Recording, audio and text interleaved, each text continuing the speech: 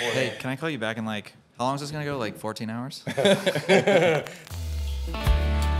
you and me been like a slow drought. Used to be on fire, now we're all burnt out. Baby, you and me like a broken beat. How we got to here is a mystery.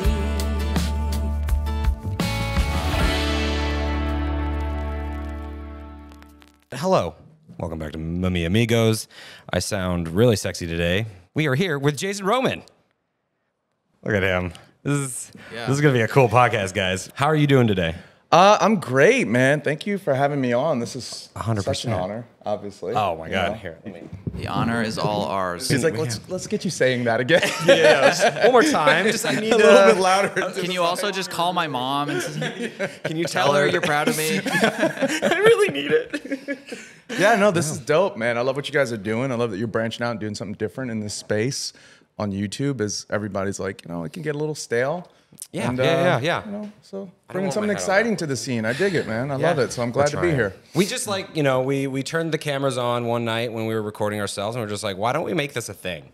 Like, people potentially, theoretically seem to like us, so why not? Why not do something with it, Yeah, absolutely. So, yeah. That's how podcasts are born. Yeah, exactly. and it was fantastic because you were on the short list. We came here to New York. Yeah. So I'm super glad we got to hang out several times Absolutely. so far. And it was a beers and camera event, too. That was going on. You guys are out here for that, and we just linked over that, so that's fun. It's always nice to connect with everybody when they're in town. Gosh, yeah, totally. Wasn't that beers and cameras kind of crazy? I mean, Dude, we did one in Germany, in Berlin, and that was crazy because like it was Taco, it was Samuel Street Life, and it was one other person. Juan was there, and me. Yeah.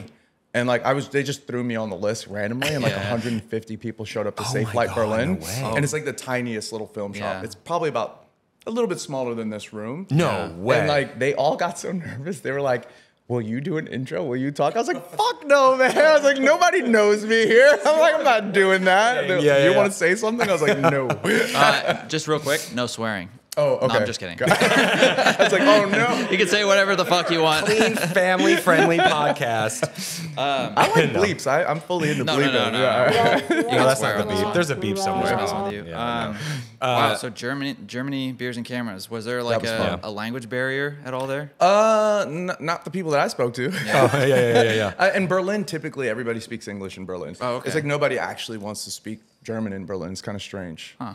Yeah. Well, probably especially to like Americans or people who speak English, right? They're probably like, oh, I want to either test it or try it or maybe not. Maybe. I think Berlin is kind of like it's like where all the cool German educated people live. And they take music seriously and they take their culture seriously. So I went with a friend who was German, and we'd go to a coffee shop and she would order in German and they would answer in English. And she was like, this is so weird. Because it's like a status symbol, right? It's like if you don't speak multiple languages in a country like Germany, it's probably because you're not educated, right? So in Berlin, it's like cool that you speak all these different languages. They want to speak English. I wish that was something here. I wish people would do that here. I mean, I would not be educated, so what would your second language be? Like Swahili.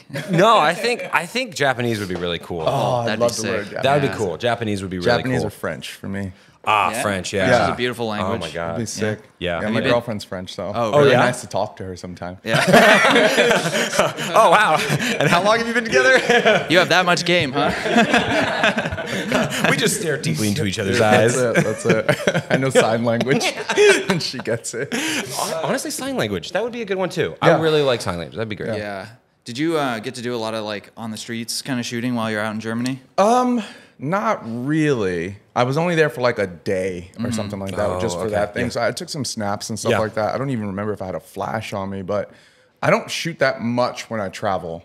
I find it really difficult to find a thread.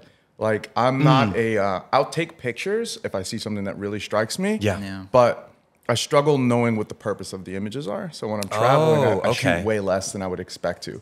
Unless it's a place like, we went to Morocco recently, and I just went absolutely apeshit shooting because I just couldn't stop photographing. Because it's just, culturally shocking. You go to some place like London or Germany, it doesn't feel that different. Yeah.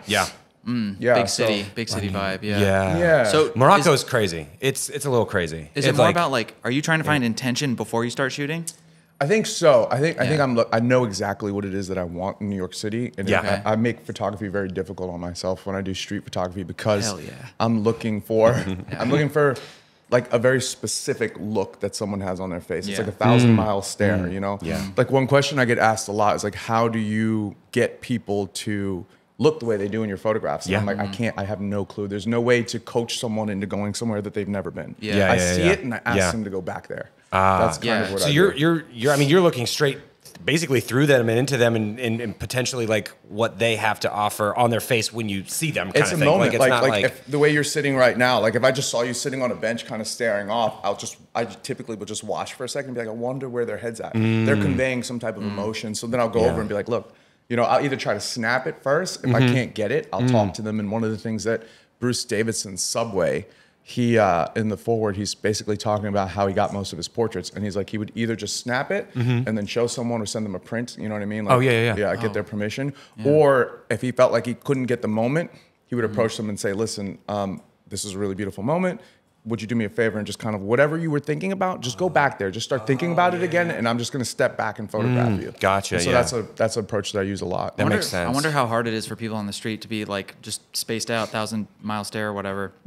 Have someone approach them, bring them out of it, and then be told like, hey, just go back into it. Yeah, go back there. Know? You'd be surprised. People, it's usually right there at the tip of their mind, so they kind of like jump back in pretty quickly. And it's also fun because it's like, you know, you're asked, to me, street photography is like a game, right? It's like you're asking somebody to play the game with you in a sense. Oh, interesting. You know? When they're down, that's when it's at its best. Do you think something like this, having a camera in your hand, would disarm them just a little bit? And like, just because they're like, oh, wait, okay, I think I kind of know potentially what this will be kind of thing. Like, at least like if you came up to someone without anything and you were like, hey, you know, do you think that would be a little disarming for them? I think a camera in general is disarming. Like the reason why I like carrying a camera on is because I'm a curious person by nature, and I think in life it's hard to interact with strangers without an intention, right? Right. So, no, totally, exactly. Yeah, and that's kind of where I was going with that. Totally. Right. So you walk around with a camera, everybody starts to. They know what you want. If I walk up to some stranger, 100%. They're not like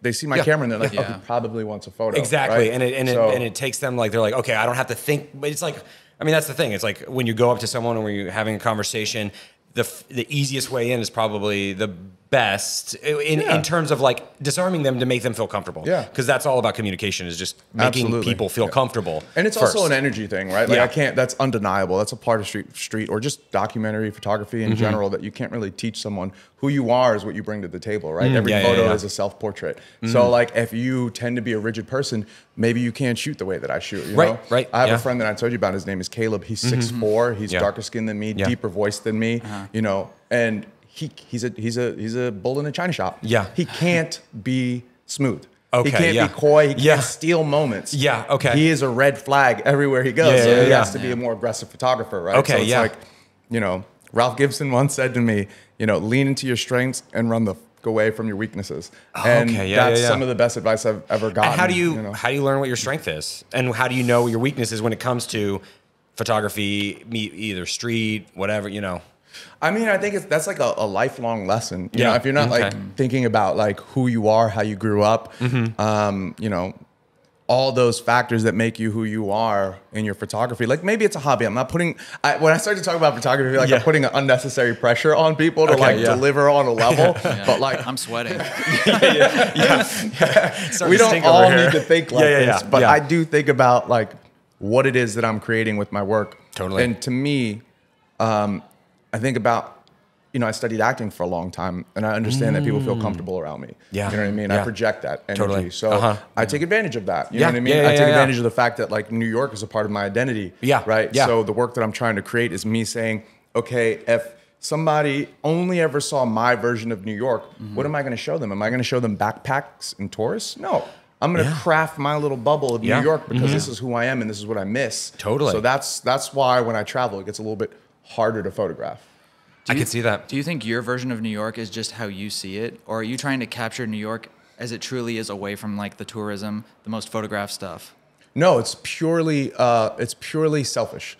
I'm casting a play, so to speak. Like you get to be in the play. You don't get to be in the play. That's kind of how I see it. You know what I mean? It's like who's fascinating, who feels like they're truly from New York, and that's kind of my foundation. Will there be a play? of your, like an actual play? Like, are you going to write, like, you know, I don't know, 10 years from now, you're like, you know what? It's time to dust off the acting chops. I mean, maybe that'll be a way of displaying some work in 10 years where it's like very, very like theatrical in a sense, you know? Take the YouTube and the way that YouTube is and how photographers use YouTube and put that on stage. I mean, I would love to. I don't know. There's something there, maybe. I don't know, maybe not. What would you say your like hit rate is? You go up to somebody, you're like, hey, can I take a photo? You get a yes, or they try and strangle you. What's the percentage, you know? I've never been in a fight, ever. I've had some people say some stuff to me, but like what I realized a long time ago when I was letting other people's ideas of what photography and street photography, documentary photography were affect me before I came to my own conclusions was that, oh, you're bruising the scene, or you can't interact with people. But my favorite thing when I was photographing was getting caught. Like I take a picture of someone and then like I just like they'd see me and I'd like flash or smile and then we have this great conversation. And I always loved that. I didn't like the element of like boom, boom, boom, I'm gone. You know what I mean? I always like being in the moment. So walking someone back from wanting to fight me, which has happened a couple times, and like next thing you know, we're just laughing and like having a photo shoot. I've always loved that because to me that's like strengthening that like that New York sensibility. You know what I mean? No, it's totally. Like, I think that's the thing. I'm like, I'm scared to get caught. And so maybe that's why I don't take photos, but like, I don't know why I should be. Like, it's not like anything's weird or like, nothing's happened to me that I should be scared. I'm kind of scared of it too. Like the other night when we were leaving the studio, there was a shot down the street and there's this couple standing perfectly in front of this like shop that was lit up beautifully. I'm like, I have to take this photo real quick. And so as I like click the shutter, I think she turns around and sees me or something, and I'm just like, you know? She's like, oh, is he just taking a picture of darkness? Yeah. That's a great way to do it. I mean, there's nothing wrong with that. That's like a popular technique is like playing dumb. You're like, oh, does this camera work? It also helps if you are dumb. It's really easy. That's a good play for you. Every artist is constantly growing. What would you say is like something you've done recently to grow as an artist? Something you did that was different? Oh, I mean, I'm constantly challenging myself. I'm shooting MOFs now. We kind of spoke about this briefly. I have never done a fine art project. I've always wanted to. And I was inspired by Irving Penn's cigarette series where he photographed cigarette butts in the street. He would pick them up, put them in a Ziploc bag or whatever the hell they had back then. Probably wasn't a Ziploc. Probably just his pocket. Probably just in his pocket or a napkin or something like that. A handkerchief. Okay. A lot of texture. And he did these massive prints. So I got connected with a guy who has like the largest collection of MOFs in North America. And he let me take a look at them and like he gave me a little bundle to come back with and like mess around with and photograph. Was that something you wanted? Was that an idea you had before you got connected with him, or you got connected with him and? Yeah, I saw the MOFs, and I think the reaction that I had to him was like immediately. I was like, I've never felt this way before. You know, everybody knows butterflies, right? Like we're all sick of butterflies at this point, and they're out in the daytime. Like a lot of these MOFs are nocturnal, so people don't really see the beauty of these things. I'm hoping that through my photographs, I can like give people that same feeling that I had when I first saw them. Where I was just kind of like what? Whoa. How do I not know this? You know that every once in a while in your life you see something and you go like, how do I not know this story? How do I not know this thing? And that's kind of how I felt. So I was like, I need to make this a project. And 4 years later, I started shooting them, and I think 4 years. That's from the time of like, that's a long time. That's why I was shooting Fuji at the time. And maybe that wouldn't have been the right tool, like using crop sensor stuff. Could have shot at medium format, but then medium format, the depth of field is too shallow. So now I'm shooting it with the SL2, which is kind of like the right mixture of equipment. And also, when I visited him the first time, he had like Leica microscopes, and that always stuck with me. And I had my Fuji stuff, and I was like, oh man, Leica. So I showed back up that's with cool. my Leica gear. I'm like, let's do this. Hey, can I come in now? Can I see your butterflies or your moths? So what you're saying is, I didn't know what narwhals were for a long time. I thought they were just fairy tale creatures or something. And then my girlfriend's like, wait, no. No, they're real. They're real. What the hell's what? A narwhal. I have no clue. Finally, somebody else. It's not just me, Monica. I'm from New York, man. a whale with a big old like unicorn horn. Dude, it's great finding somebody else who does not know what narwhals are. We're pretty Jason similar. Williams, unite. Yeah. So, let's talk about that for like 3 seconds. We found out last night we're both Jason. Our middle names are both William. We're both photographers who have best friends named Caleb. Best friend is kind of a stretch. Okay, well, whatever. Find out now. Yeah. And you have a dog named Baxter, right? Close. Yeah. Close. Taquito. Shout out to Taquito. She's probably napping right now. That's a cute name for a dog. It's a little girl. She's a little crazy thing. Yeah. You ever Like seen how big? she's like a little 12-pound Okay. thing. Yeah. She's Brussels Griffin Pug, but she got her name from Tim and Eric's $1 billion movie. You ever seen that? I know, but I know Tim and Eric. They're crazy. Really, John C. Reilly played this kid that got left in a shopping mall, and he's like all grown now, and he's like perpetually sick. He's like he'll be coughing the whole time, and he's like, I hope I'm not sick in heaven. And like, oh my god! But in order to survive, he would eat these leftover taquitos. He's like, they're like, those are gonna make you sick. He's like, it's okay. I just suck out the inside. Dude, I had a friend that used to suck out the insides of taquitos, and I was like, I'm never eating that again. I just can't do it anymore. Disturbing. I know. Yeah. I feel like I have to watch that on the plane home now. Yeah. It's an interesting movie. Oh my I saw it 3 times. The first three time I was times. like, this is the worst thing I've ever seen in my entire life. The second time I was really high with some friends, and I was like, this is the funniest thing I've ever seen in my life. And then I tried to show it to someone else, and I was like, this is not a good movie. Okay, so maybe I need to go through that. Undecided on whether or not I like it, but that's what my dog is, Taquito. Okay, that's really funny. Because she's a rescue dog, and when I saw it, I was like, this dog looks sick as fuck. It looks like it was abandoned in a mall. Yeah, basically. Man. So I didn't know you did some acting on the side. I didn't know you were kind of trained to do that. Yeah. I studied acting for 5 years when I was in my 20s. Okay. Oh, wow. And it's my ethos in life is kind of like run towards fear. Yeah, It's yeah. very important to me to totally. like make that decision to constantly, if I'm afraid of something, I have to go do it. Yeah. Otherwise, it just kind of eats away at you. My buddy says the same thing, but fear forward. Fear forward? Yeah, fear forward. Yeah. You have to. Yeah. I mean, it's a decision that you make. Like, fear doesn't actually mean anything. Yeah. And through studying acting, I learned so much about myself and just being present and understanding that nerves just basically mean that you care about what you're doing. Yeah. You know, Yeah. like if Yeah. you didn't give a shit, of course you're not going to be nervous. Yeah. Right? Yeah. But the moment something has some importance or some weight to it, that's when everything kicks up. So it means you need to do it. Yeah, for sure. We're dead inside. No, that's really cool though. And then keep going. What kind of school of acting do you come from? Are you more like a stage, like, Theater. big emotion, Okay, or cool. like Theater. subtle, cine? It was all theater. Yeah. Everything Theater? that I did. Okay. Yeah. Yeah. So That's cool. I started there, and like I used to get really nervous on stage, like so nervous that I couldn't even I couldn't drink on stage. I couldn't cold read because the paper would shake and like all kinds of stuff like that. So I spent 2 years kind of getting over that fear, taking voice classes, taking improv classes, anything that I possibly could. And then crazy story, like out of nowhere one day, the fear just came back, like ferocious. Oh, interesting. Like I could not get back on stage without like stuttering or like shaking. And I was like, what am I gonna do? Like how do I defeat this thing again? Yeah. And me and some friends came up with this idea that we would go to an open mic night, comedy, and just bomb with no material. Oh wow, That's pretty ballsy, man. It was crazy. I was like, look, if I can die on stage, I'll live forever. Like, nothing can kill me. Yeah. So I went. That's with a great idea. It was a great idea. I went with a couple of homegirls and like.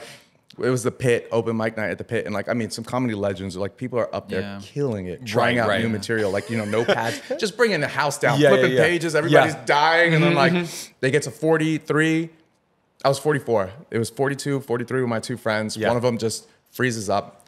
They have to like, oh, sorry, we're going to get her off stage. 43, she just like, bombs. No one laughs. And I'm like sick. I'm like laying on the bleachers, like I'm about to throw up and like faint. And, Oh my God, and they call me up, and I'm like, you know what? Fuck it. I'm just gonna go. I go up on stage. And I the first thing that I said, there's 2 things I love in life: Pop and my mom. And the dude in this booth that was announcing everything, it must have been Seth Rogen, I swear to God. It's like a metal bench. You can't even see him. It's like in this grate with a speaker, like calling people to the stage. Like, Jason Roman.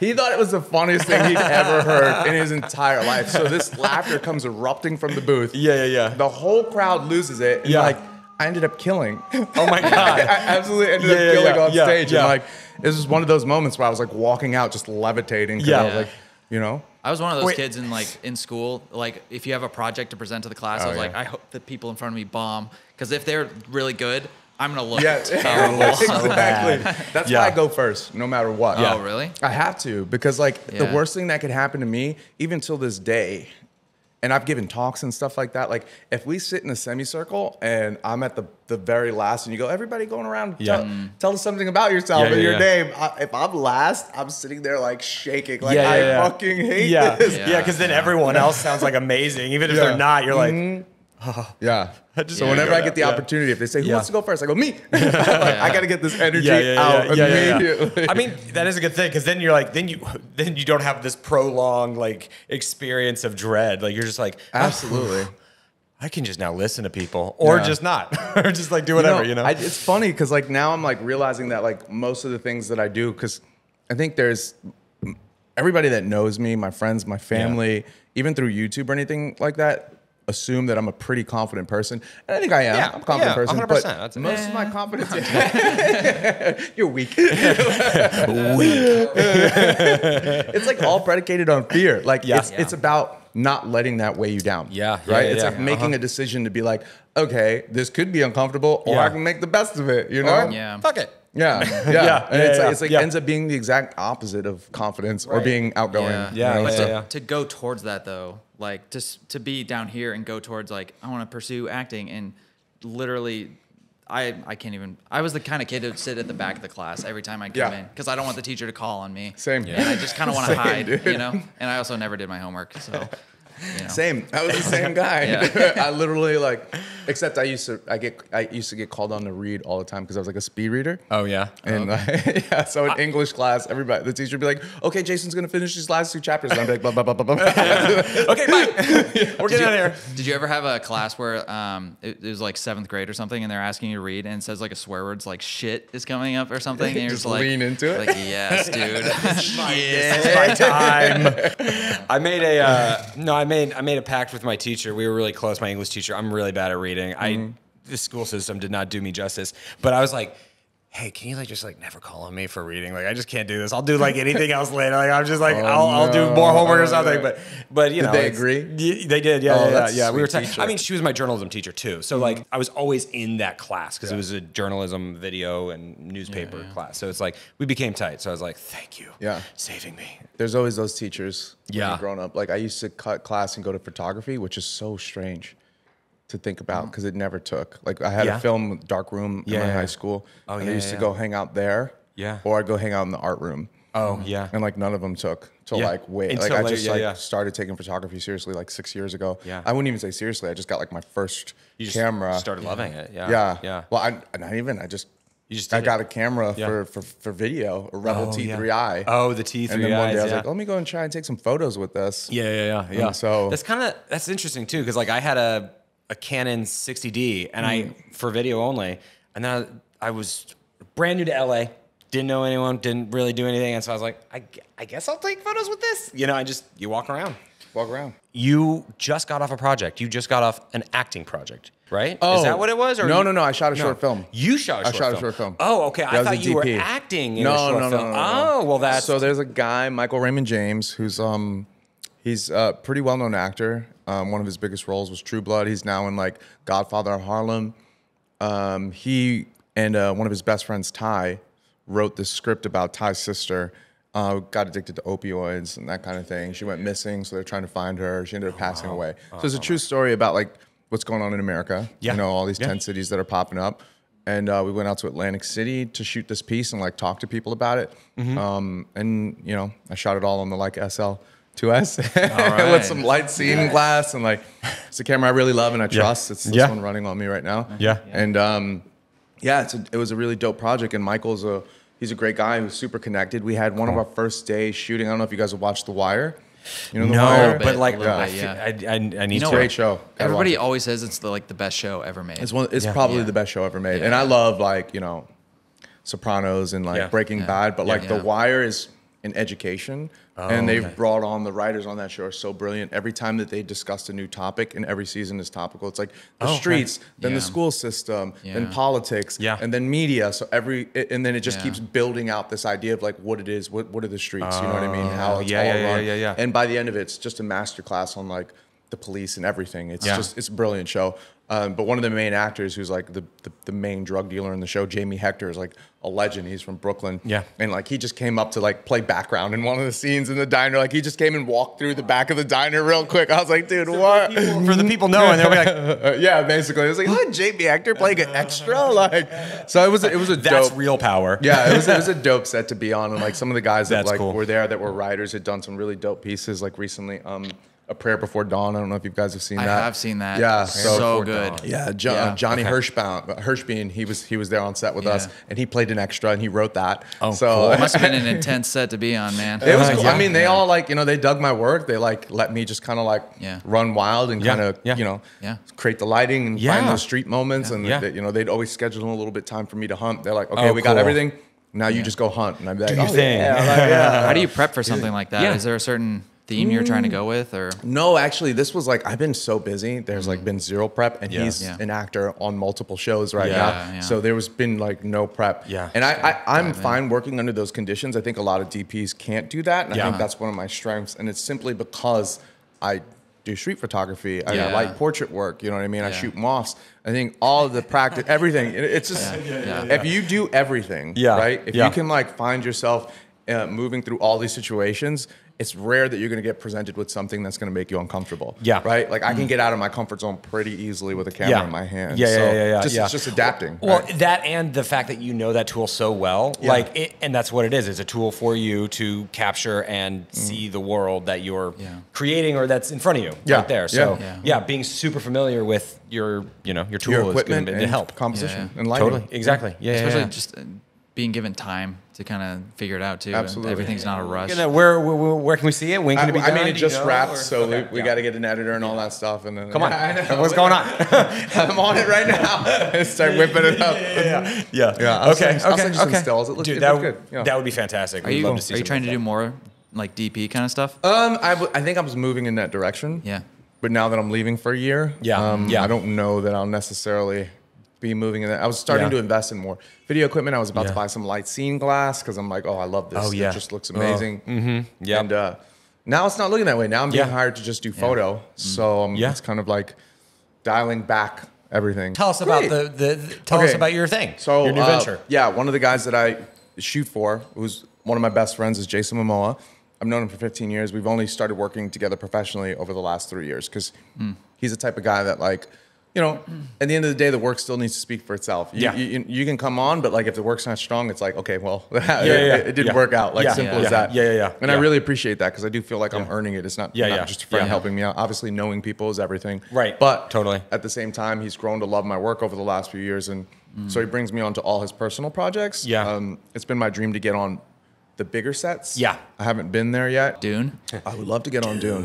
So he, awesome. You know, I was in Hawaii shooting for him recently on a TV show called Chief of War, and he loved the photos. So he was like, look, what's it going to take to get you on the road to finish the show? And then maybe for a year. And I was like, I sent him a proposal. I pitched him a book that I would make on him and all these things. And he said, yeah. Cool. And, you know, even though he said yes to the book, it's only going to happen if the work's good. You know what I mean? Totally. Like, if the work's not good, he's going to be like, I'm not letting you put that out. So, totally. It's great. I love being challenged in that way. Yeah. And he and all his friends know, and everybody that's ever worked with him know that he's like one of the biggest critics. Like, he loves art. He loves photography. He loves video. So, like, if it ain't it, it ain't it. You know what I mean? It's as simple as that. And, like, I love the way that we work together because we'll spend days, and he loves photography. He has an insane camera collection. Like, he'll fly Todd Hado out. He'll fly me out, and then we'll just, like, shoot for a week. And then every night we'll sit there and, like, look at photos. You know what I mean? God. It's, like, dope. Everybody's like, okay, show me what you got. We all look through images together, and it's such a fun experience. Wow, and like, that's so fun. To be in a creative bubble like that at that level is great. Oh, totally. That's fantastic. Are you ready to take off for a year? Doing your thing? Really. I don't know. It's hard to wrap my mind around in this moment. It's the longest that I've ever left for. It only occurred to me the other day that I'd be living in New Zealand for 6 months. Like, I was like, wait a minute. Like, I was like, wait, I'm living there. Like, that's 6 months is living. That's not just a trip. And I was like, no, it's true. I was like, I need to be thinking about this like I'm moving. This isn't just a trip. Exactly. Totally. And that's kind of what I've always wanted. To be honest, when I went and visited him on Aquaman, I saw everybody out there. I was filming in London, and I'm like, everybody's living here. This is sick. Oh yeah. Like, they all have apartments. And I'm like, I want to live like that. Like, I don't have a kid. You know, it's me and my girlfriend. I'm like, okay, let me get on set photography. Yeah. And then I can move places 6 months at a time while these productions film. And it's like,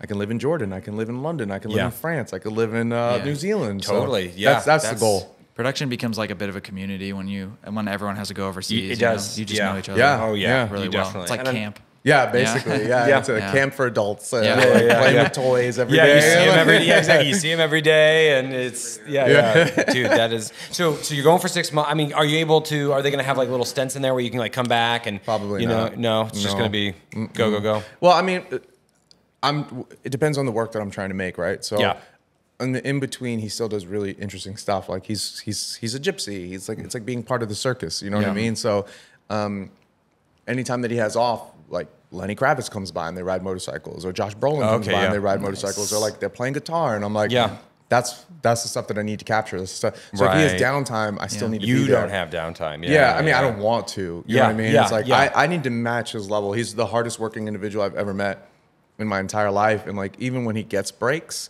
he won't take them. So like for example, when Aquaman 2, I guess there was some scheduling. I don't know what happened, but he had 2 months off, and they're like, "Oh, go home, go chill," and he was like, I can't fucking sit at home for two months. So he's like, you got to find me something. And his agents were like, look, we didn't tell you this, but like they wanted you for Fast 10. And so he went to Italy for 2 months and shot Fast 10. You know what I mean? It's like, we didn't tell you about Fast 10. Come on, guys. I mean, it's like he was supposed to be filming, right? So it's like one of those things. But like, for me, that's like, I want to match that energy. I can't, if he's up, I got to be up. You know what I mean? Like if he's doing something, I got to be doing it. Like that's how you get better, honestly. He just has those like small little YouTube clips that he puts on, and every time like I follow him, like, ooh, what is he gonna do? Like he just like he was like one of them was like mastering his like Mustang or something. I was like, or doing the Mustang. I don't know. It was something about a Mustang, and I like Mustangs. So it's like, oh man, I'm gonna watch this. This is cool. And he has that energy for sure.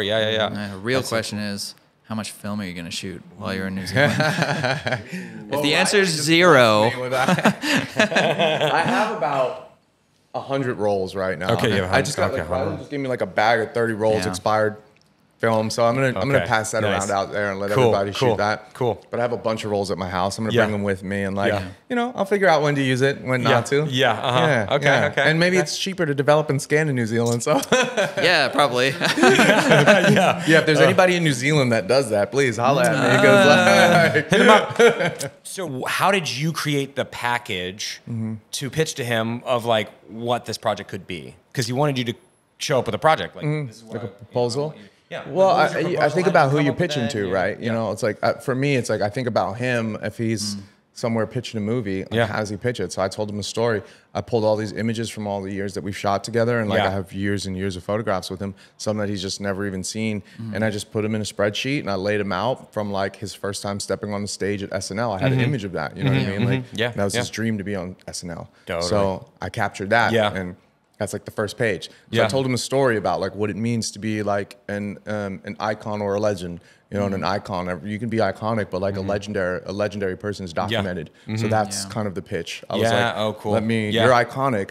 But like, you're going to be a legend, but let me help you be a legend. Let me document who you are and the story of who you are. And so I pitched it like that and showed all these different spaces that I captured him in. And I'm like, it's not a narcissistic project. It's not just going to be portraits of you. It's going to be like the circus essentially that's around you, and like right, you know, the ripples you it definitely create. Is. Totally. Yeah, so I want to do something that's like very intimate and like, you know, the price of fame. It's a heavy toll to be that famous. So that's gonna be so much fun. I'm so excited for you, man. I hope I kill it. You will. Come on. I was gonna say, we know anything about you. You will. I don't think there's gonna crash be a and burn. Speaking of crashing and burning, YouTube. Where's the wah? I haven't used this at all. Like, or let me do some crickets or something like that. I got some videos out there with 800 views. So for you guys, with the massive success of YouTube and all that, like, is there an end goal? Is there a plan? Like what like obviously you're doing this and this is new. What else do you have in the pipeline? I think you're kind of over massive success. I don't know about that. Like, you know, hundreds of thousands of views on YouTube is like, that's not easy to get, man. Like that's I suppose, but it's, you know, what was the question? Wait, how did this become about me again? What do you turn it into? You know what I mean? Like, do you want to do YouTube forever? Like, is that the plan? Something that I don't know. Well, something that I think about a lot is, you know, can it go forever? Can it sustain me. Will I at some point get bored in some capacity? I like telling stories. I have always liked telling stories. I said this at some point. Maybe it was on a podcast. Maybe it wasn't. But like the reason I didn't do YouTube at first was because like I didn't see the massive potential that it could be in any capacity. I was just like, oh yeah, how do you change a tire, a flat tire? And then that's how I use YouTube. And then it wasn't until Jason was like, dude, you can do different things. I'm like, oh, right, different things. That's why I love it. And so I don't know. I think telling like more stories that either we create, I create, we all create, whatever. I always wanted to be a filmmaker. I've always wanted to direct things. That's kind of where I want to still continue to go because I enjoy the process of like working with people to create something. Some of my favorite times have been like behind the camera, directing someone and getting a performance out of them and being like, I 100% feel that. Like, and getting that across to another audience because it's a master in communication. Can I communicate a feeling or something to the audience without me, being like, "Hey, did you get that?" So that's what I enjoy doing. So I want to continue going that way. It's interesting that you're saying that too, because I always think about YouTube and like how I love POV stuff. I love it. I do. Like my first motorcycle I ever bought, I watched a guy ride around on a motorcycle with a chest mount. And he just rode his motorcycle. I'd watch hours of that just because I'm like, oh, I want a motorcycle. I just want to watch people ride. So that's kind of like when I started with YouTube, I'm like, I'm gonna put a camera on like a GoPro and I'm gonna do the same thing. So I always love that, but I started to struggle with the idea that like, does the image, is it still as impactful if I showed you how I got it? Yeah. You know what I mean? Like, if you look at someone's eyes, right? Because video is very much like, hey, I want to convey something to you, right? I'm going to tell you something very specific, and I want you to feel this. Whereas photo is there's such a mystery to it, right? It's more about like, what do you think? You know? So once I start showing people the conversation, like, oh, I'm laughing with this individual, but then the photo looks like they're sad. You know, it's like, well. Like you kind of ruined it. You know what I mean? Like it's like seeing how the sausage is made. So even though I love POV, I do think that photo and video don't go hand in hand together, especially the style that I do. You know what I mean? Like if you're doing like other things like landscape or like that doesn't necessarily matter as much. But if I show you someone's mindset as I'm capturing them, now it kind of then you now it's whatever. It's just a portrait of someone. And now you're understanding where that went and how you got that totally. I think that's some of my favorite stuff of what we do anyway is going out on those locations or finding those weird abandoned buildings or finding all those things and then telling the story of like how we got there and what we're seeing here and capturing and just exploring the space. I like exploring, and so I think. That's some of my favorite. And then, obviously the shit jokes we make. Yeah. I mean, I would love like that kind of stuff. I'm so envious of it because like I don't have any of that here. There's no exploration really in that way. You know what I mean? Like, and New York is pretty rigid. It's a grid. So it's all straight lines. There's not too many like weird landscapes that I can actually play around with. Right. It's just about the people. Yeah. And then that's why you explore people, really, right? I mean, you explore people and their emotions. Right. So we were having this conversation with Birgit the other day. For your work, you prefer just showing the photo, no backstory included. Yes, absolutely. Because of the mystery and just like maybe they kind of think about it a little. Yeah, I think that's kind of what's so fascinating about photography. It's like all the books that you like. I don't know who your favorite photographers are, but like when you look at those images, you are. One day. When you look at like Bruce Davidson's Subway or something like that, right? Those portraits on the subway, they're like some of them are haunting, you know? You want to know what this person was thinking, but you can't ask those questions anymore. And that's what makes the photo so great. It stays with you because you don't have answers, you know? And when you have the answers, it's just like there's no mystique to it. It becomes reality. It becomes reality. Like, we live in reality, right? So who needs more of it? Which is why I also don't think there's any truth in photography. Like when people are like, oh, I'm searching for truth. I'm like, there's no fucking truth. You're showing me something that you preconceived and that you've decided to capture. We're all capturing different things. How can you tell me what you're capturing is truth?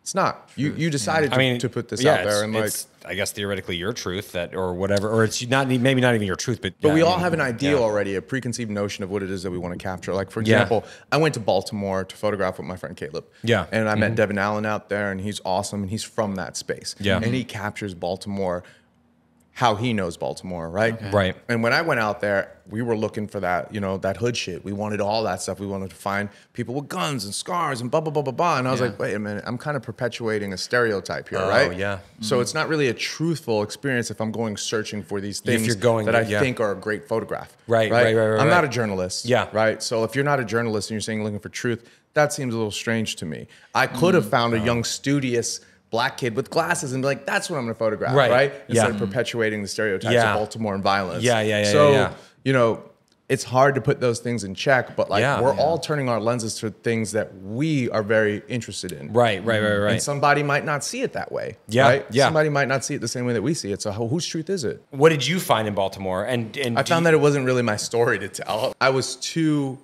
caught up with the idea of what it is that I wanted to capture rather than actually, understanding the situation and being there long enough to know what it was that I was trying to say. Okay. And that's why I think it's important to know what you're trying to say. Yeah. Right. Yeah. Like if you don't know, then you just end up doing something that's cool. Right. It's like, damn. Yeah. I don't know what I'm trying to say. Maybe I should figure that out. Have you ever asked yourself that?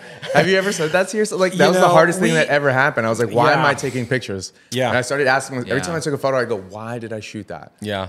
Yeah. I mean, I always go back to just discovery and discovering that moment. That I mean, it's a lot of abandoned stuff for me, or a lot of what are you discovering? That little piece of, that little piece of trash in the corner, or there was a photo in our last one of a couch on cinder blocks, and I just discovered it, and I was like, I don't know, it's just interesting. It's like, why is this there? I mean, it's a lot of I don't there's know a a lot of story in things. it, right? Like for sure, it's there for a reason. Yeah. Somebody had to put it there. So So I'm like, that's a cool discovery. Like an essence of a human being. Somebody was there. That's a good example of a mystery. If you knew that real reason, it probably wouldn't be that fascinating. Exactly. Yeah. Exactly. How long did it take you to figure out what the message you're trying to send? I don't know that it's an overall message. I think it's more so about if I capture something, thinking about what the image means to me instead of just making something pretty, right? There's a great photographer, Edward Keating, who I had the privilege of shooting with before he passed away. He won a Pulitzer Prize for an image that he took on after the Twin Towers fell, and it was a destroyed building in this tea kettle. Like a fine china set covered in dust. Just sitting there. Wow. And it won him a Pulitzer Prize. That's a pretty powerful image. And he almost didn't shoot it. It was completely perfect, but everything around it was destroyed. And he just walked out. And the crazy thing is, we go there, and he shows me where he took this photo. And I have the Citizen app on my phone. And he's like, it starts ringing. And I'm like, mass homicide? What the fuck's going on? And he's like, mass homicide? There's a terrorist attack on the west side. Somebody's driving their car through the bike lane and hitting people. And he just takes off running. So while he's showing me where he won his Pulitzer Prize, another terrorist attack happens in the West Village. And we were just like, what the fuck is going on? So we went running over there, and he turned into journalist extraordinaire, using his credentials because he used to be a New York Times photographer and he tried to get in there. But one thing he said to me, he was like, anybody can make a pretty picture. And this is true. You know what I mean? Anybody can make a pretty picture, but it's more about the intention. When I did my road trip, Route 66 across the country, I started realizing that I was photographing from fear. My photos were very rigid, and I didn't like them. I actually hated the trip, and it took me a while before I went back to these images and decided what I wanted to do with them. And the reason why I didn't like them was because I was so afraid on that trip that someone was going to mistake my camera for a gun. You know what I mean? As a young black man, I was like, somebody, and everywhere we went, people had guns. There were Trump flags everywhere. This was height of Trump mania. And I'd go back and I'd look at these images and I'm like, oh, I was photographing from fear. Everything was about this decay, this abandonment, and impending doom, crosses everywhere. I'm like, this is crazy. This feels like a cult. You know what I mean? And some people don't travel America and feel that way, but even in 2020 when I went on that trip, I felt like I was in a foreign land in my own country. And that's what I mean when I say why, and constantly thinking about these things, regardless of whether or not this one thing interested you. It's to be the essence of a human, like who is in this space and like what draws you to these spaces. I think that's kind of profound sometimes. We don't always get to tell that story. But when you compose something in a certain way and put those images together, maybe people get it. Did you ever find what you were saying or what you wanted to say or what that became? And have you done anything with that project? I'm gonna keep photographing it. It's okay. like everything that I'm doing is like more long term. Like I think the people that I'm inspired by photographically, are like they're not like I've only been photographing for a few years, right? Like I haven't been photographing that long. I've been shooting Leica for like 3 years, maybe 4. Yeah. And people are like, when are you gonna make a book? And I'm like, I'm not good enough to make a book yet. I don't have enough work to make a book. Maybe in 10 years, 6 or 7 years, I'll make a book. You know what I mean? And like, but I don't know, man. I saw plenty of photographs last night that could make a pretty cool book. I appreciate that. I think that's just the art. Excuse me. I think that's just the. Why am I blowing bubbles with my mouth? I think that's just the artist's curse. Is like, I want to make a book, but like, these photos are good, but they could be better and better and better. And you gotta just cap it off at some point and start a new project. You know? That's true. There's a famous phrase in the movie industry that like a movie is never finished, it's just abandoned. You just gotta let it go. No, that's very true. It's like expectation and taste, right? Like they're not. They have to meet, you know what I mean? It's like my taste is very high, but like, you know, I haven't gotten there yet. So it's like everything that I'm looking at, I'm like, this is gonna be so much better. But like, at some point, you do just gotta let it go. But I also just, you know, I wanna make sure if I'm putting something out into the world that I do care about it. I do love it, right? So totally. I mean, so little side tangent here a little bit.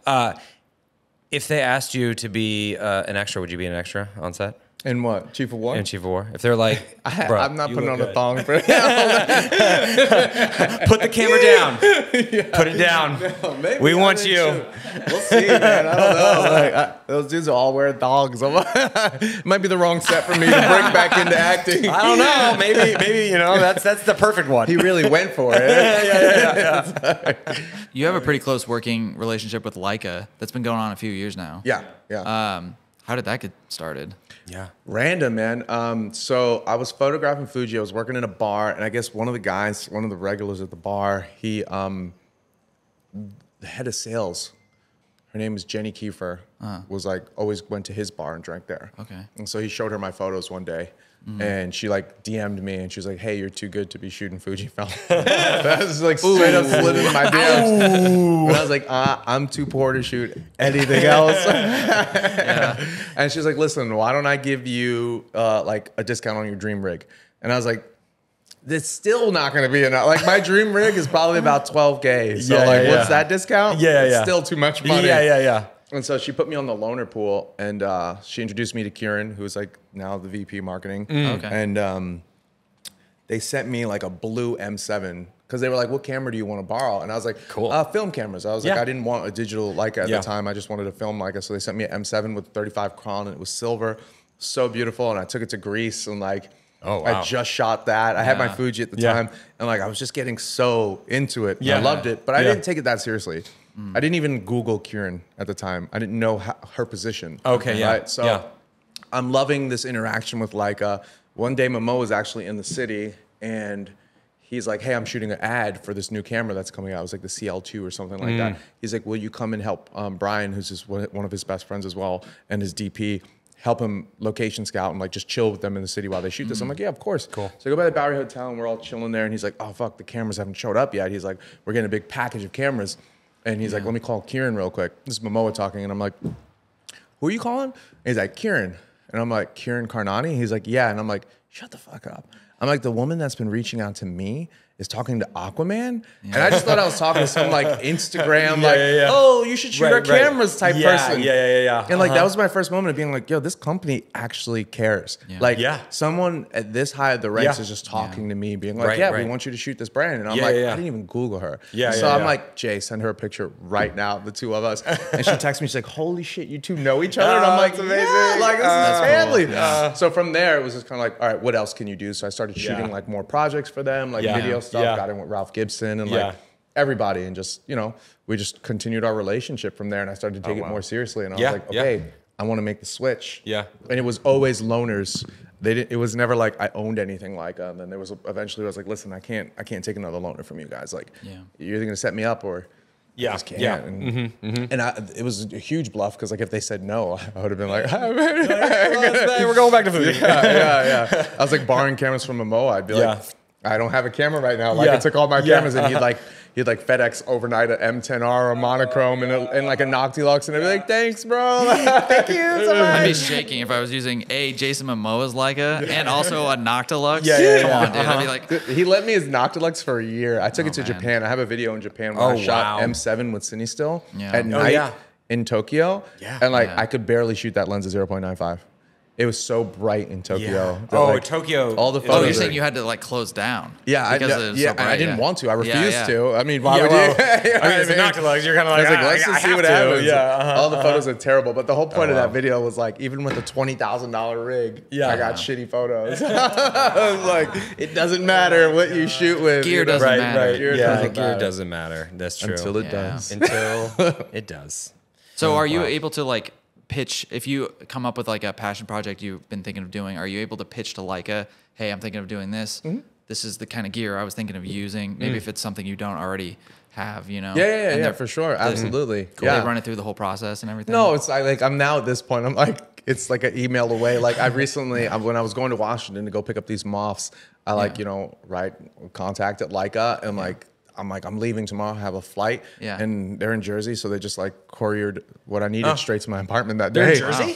Yeah, like their headquarters in New Jersey. Their headquarters in Jersey. Oh, I didn't know that. Yeah, Okay. so it was just like they put it in a taxi and it just showed up at my house, and like within an hour, I'm like sick. So that's like a Uber Eats except Leicas. The Uber Eats of Leicas. They sent me a couple lenses and monochrome camera, and like, it's cool. So. It's all family and it's all relationship. And that's awesome. The cool thing about Leica is that it's like networking on steroids. You know what I mean? If you go to like a gallery LA, if people know you as an ambassador and they like your work, you're talking like the creme de la creme of photographers. Yeah. Right? Like one of my good friends now, Matthew Baton, used to photograph for Lenny Kravitz. Now he's Dave Chappelle's personal photographer. I met him in that same club where I met Zendaya, and he was he's like, why do you look so familiar? And I was like, I don't know. I was like, stock easy. He was like, oh, I know your stuff. I'm like, shut the fuck up. And he's like, no, you don't? Yeah, that is. He's like, cool. Chappelle's performing. Come to the show. And I'm like, no. And he got me tickets. Crazy. Oh my god. And then I left the show, and he's like, hey, I put you on the guest list for the after party. So I go to Annabelle's, which is like a members only club, and then it's Chappelle's son's birthday party. So I'm like in this room with Dave Chappelle, Jeffrey Ross, and like 40 other people, and Matthew Baton. And they're all kids. No, I don't know how old Dave Chappelle's we kids were are. very wasted. And I'm like, this is crazy. Like that wouldn't happen. Well, it would just never happen that Sony or Fujifilm or anybody's gonna put you in the room with photographers like that. Like, and again, it's not to shit on YouTube at all, but like. They don't even mix the space anymore. It's like we have a thing, an event going on, and it's like they only invite YouTubers. They won't invite people from this other world because it's like, well, we're not really making cameras for them. We're making cameras that people can like still film themselves on. So So Sony's. There is sort of an artistry to Leica, and I just hearing all this behind the scenes stuff is like it makes you have a lot more respect for them as a company, and just working with like people who are so creative like you, and just everyone else on their lineup is like, it's so easy to become detached from a brand, but like when you hear about that kind of stuff, it's like they're there. That's pretty dope. The brand exists. Right it's there, real. There's actual people that you can email. You know what I mean? Like there's real stores that you can walk into. But also not only that it's the only camera company that has galleries. Oh yeah. Like they have galleries in their store. It's like a testament to how much they actually care about photography. They don't they don't mess around with this stuff. Dude, well, I mean, looking at the space, looking at the history, looking at all the stuff in there, that would be just like I just love it. I geek out, you know what I mean? I really nerd out. Yeah, I mean, sure, they're cameras and they're tools, but they're also like art pieces a little bit. Like they absolutely just because of the history and what they mean, and like which one is sitting on your shelf where you're like, fuck, I'm gonna go shoot more because this thing makes me want to shoot. You know what I mean? And like that's priceless to me. That's what my X Pro 2 did to me. My X Pro 2 turned me into the photographer that I am because my Canon, I hated it. I never wanted to shoot that thing. I always wanted my Fuji in my hand. And then I got this, and I'm like, oh my god, like this is the next step for me. For sure. And I shoot way more. I've spoken about it 100 times. My Leica M6, I just blast through rolls way faster on that camera than any other camera. 100%. There's something to it. I don't know. It's about workful at the end of the day, right? It's all about workflow. It's not so much about gear.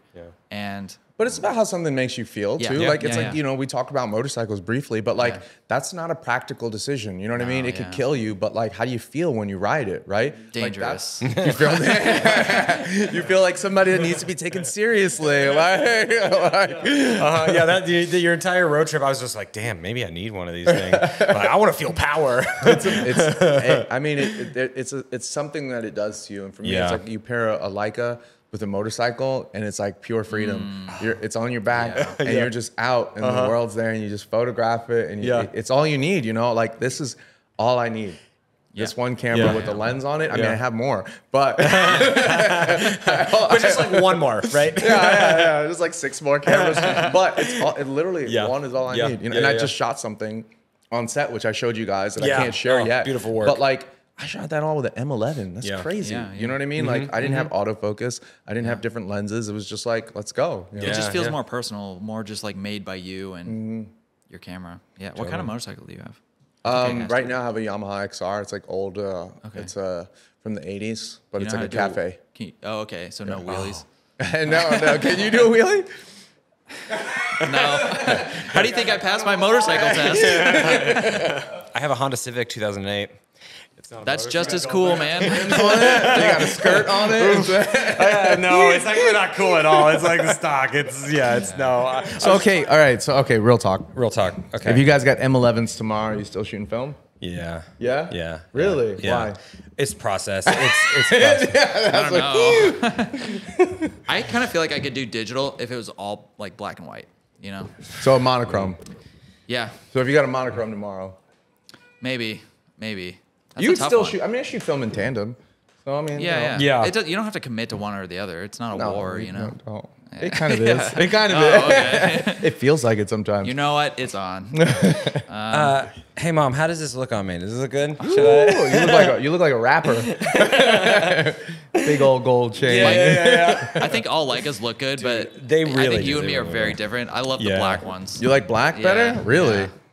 No, he It's loves gotta be blacked titanium. out. No, Yeah, he really? loves titanium for titanium, sure. baby. I mean, so this is. I played with I can't have this around my neck too long, or it might Your neck stay. starts to hurt? It might. No, I was gonna say it might stay. It might stick there forever. No, I played around with an M9. Yeah. And I was like the shutter was. I didn't really enjoy the shutter. There was something about it. Yeah. There was. It was like too damp. It just wasn't responsive. I'm not quite sure, but I was just like, oh, this one's not for me. That one's for me. Yeah. It's zippy. It feels good. It's like. I love it. It feels like a refinement over the M10R and the M10's and stuff like that. You have the M10s in here. This is the M10. Oh, that's this is the the M10R. I don't have Okay. the M10. What does the R stand for? Really cool. Resolution. Ready to blast. Yeah. Because the M10 was 24 and then the R was 40 megapixels. Oh, they like Dude, doubled looks it. too good outside, actually. Yeah. Well, thank you that's good for too. coming down and opening up your studio and Yeah. sitting and talking shop with us. Really appreciate it. Really appreciate everything you do for the community and everything you do for, those of us who love Leica. And Is love there anything- photography. Is there anything you want to plug before we wrap this up? I don't know, man. No, I don't think so. Just thank you guys for coming down and doing this. This Dude. was super fun. We had so much fun. Anytime we talk to you, it's like, it's just so inspirational. Just because I think like, it's not, you don't go out and you don't just take photos. You make art, you think about it, you're intentional. And being intentional is what I think I need to be. I need to strive for a little bit more. Yeah. To be After fair. talking to you last night, there was like an energy. We were walking home. Oh my like, God, yeah. It's always awesome talking to you. It really is. Thanks, It man. just Always makes, inspirational. makes you want to shoot. Thank you guys, seriously, a lot. Looking forward to seeing this and thanks. keep it going with these conversations. Hell yeah, yeah. Thank you. Awesome. Bye. This has been a Mamiyamigos. Okay. Hey. Yeah.